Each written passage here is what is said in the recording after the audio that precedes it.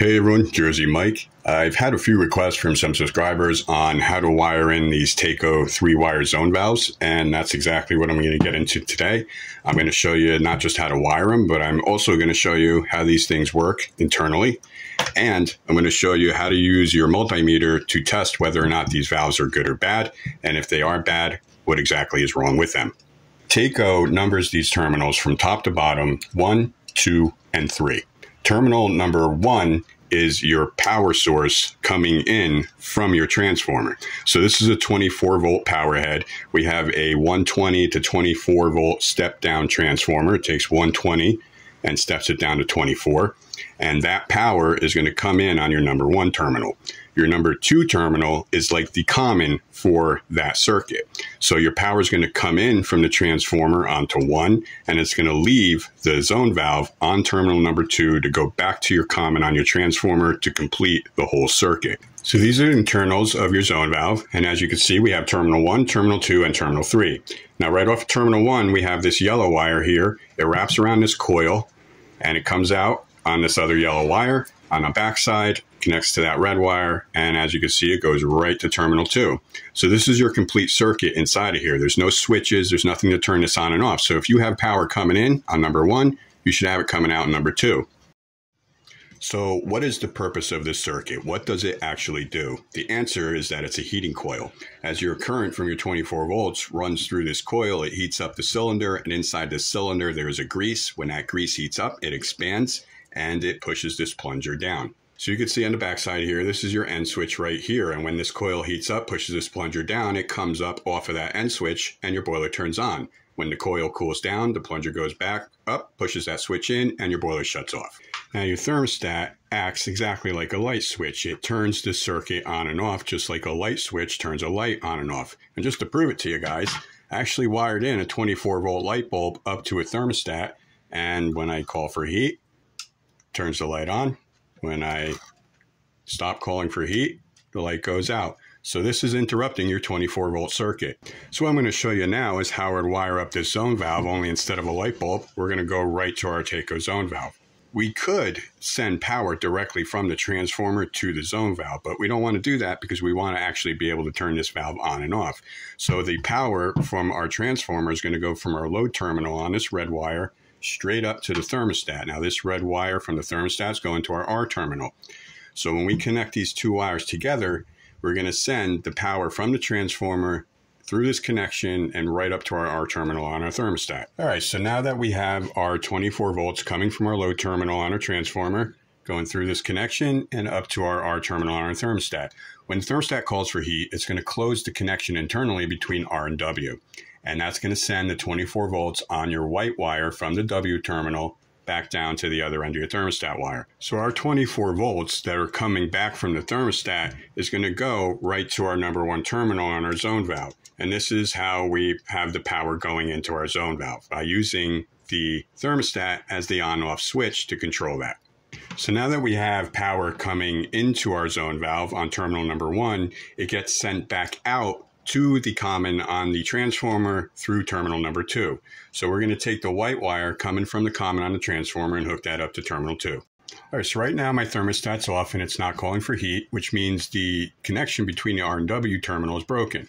So when I take my meter and I check between terminal 1 and terminal 2, I read 0 volts. So what I'm going to do now is I'm going to turn my thermostat up to call for heat. Hear it click, and now we should have 24 volts between terminals 1 and 2. And as you can see, we have 25 there, so we're good. So if you suspect there's something might be wrong with this and you want to test the power circuit inside the power head, you would put your multimeter onto continuity. You would make sure your power is off, which I have off right now, and you just do a continuity test between terminals 1 and 2. And as you can see, we have continuity there. So I know the circuit inside this valve is good. If you weren't reading something there, then there would be a problem. So this old internals here, I ripped this out of a zone valve because it wasn't working specifically for this purpose. When I test between terminals 1 and 2 on this, as you can see, I have no continuity there. So the zone valve head was bad and it needed a new zone valve.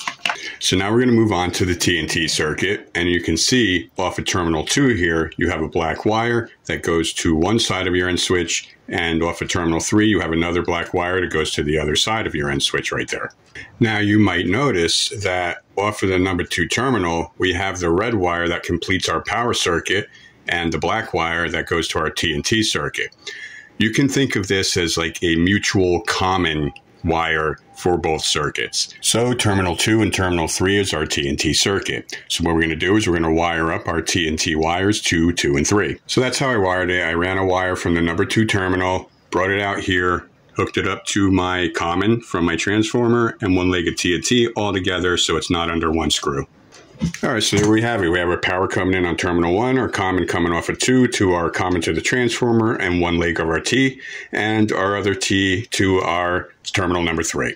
All right, so what I'm going to show you guys now is why you need a little bit of patience when you're trying to diagnose these things. These coils can take at least a minute, sometimes even longer, to heat up enough to actually expand and push that valve down to activate the end switch. So I have my meter hooked up, it's set up to continuity, I have a timer ready to go, and we're going to see how long this actually takes.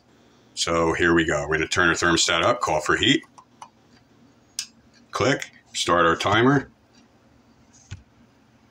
and we'll see how long this is going to take.